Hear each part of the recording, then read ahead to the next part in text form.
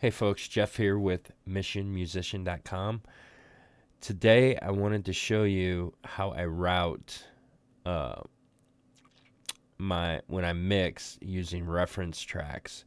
I wrote a post on the blog a couple of days ago and I couldn't exactly express it in written words, so I figured I'd shoot this super quick video just to show you real quick. So all of my tracks, all these tracks up here, all of them come down to a bus right here, my submix. All my tracks are running to my submix, and then my submix goes out to my master. So on my submix, I have all the bus processing I want to use: compression, EQ, tape emulation, that kind of stuff. So when I bring in my reference track, I don't want to run it through my submix because it would have all this bus compression on it and it wouldn't make sense. I just want to run it right here. So as you can see, it goes out to here. All my other tracks are coming to submix in the submix. So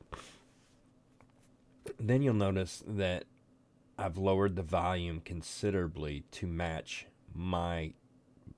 the volume of the track that I'm mixing. This is, as you can see, you can hardly see any waveforms here. It's just a complete block. It's a professional master recording. So how I would do this is I would mute my submix, which is where all my other mixes are coming, unmute this, listen to this. Put us on my hands, I put down the money, and I made up a plan. And then I would go back and unmute my mix and listen to it. Never forget, I will always adore you, but can it? Okay, and then I would reference it against this track. Now this is a track that the artist sent me, and it's not really an exact match to the song, but it's close enough. This is the kind of mix that he likes: warm guitars, bright snare, bright vocals. So I would use this reference to mix my song, and if I listen to this, I can tell that I haven't done a great job of mixing so far, because if you listen to Put us on my hands, I put down the money, and I made up a plan. Sounds to me like in this mix the snare's a little brighter, a little more in your face. If you listen to my mix, it's not there yet. We'll never forget, I will always adore you, but can't. Actually, as I'm listening, I think the snare in the original one sounds a little bit more fuller. So I may go in and let's see, and I'm just doing this off the cuff, so bear with me.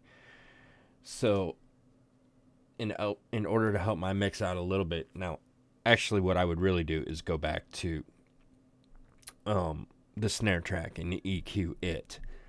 But if I was mastering this song, this is how I would try to fix it in the master, if that makes sense. So the snare sounds a little beefier, so I would come around somewhere around 200 and see if that helped. Oops. We'll never forget, I will always adore you, but can't anymore waste my time feeling regrets. And I think of those times you laid in my arms and I held you beside me.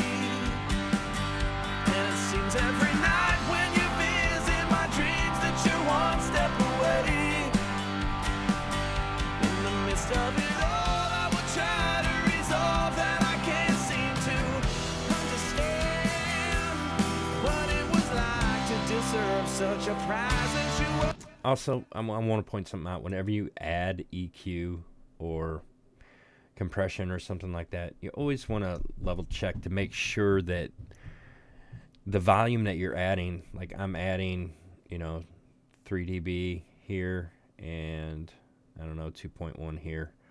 So I'm actually adding volume to the track, making it sound louder. So when I bypass the EQ, naturally the louder version sounds better. So I'm going to back down the output and just kind of gain match it here. We'll never forget. And you can tell by looking at these meters right here, it's pretty close now. My time feeling regret, and I think of those times you laid in my arms and I held you.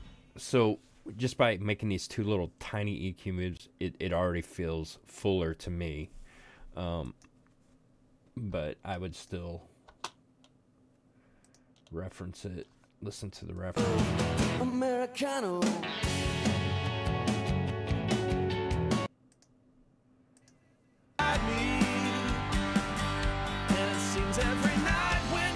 But like I said, I would go back to the snare track and EQ it there in the mix phase. But that's not really what this video is about. I just wanted to explain the routing that I normally do when I do a reference track. It always goes to a master fader, and my mix always goes to a sub mix, which then goes to the master fader. And then I can just mute that, listen to that.